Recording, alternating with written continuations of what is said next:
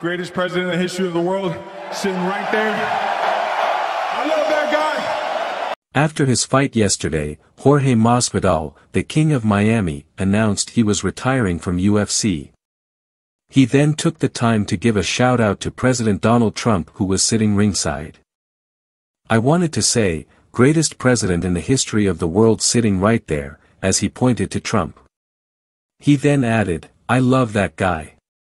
We also got the greatest governor of all time here in Florida," he added.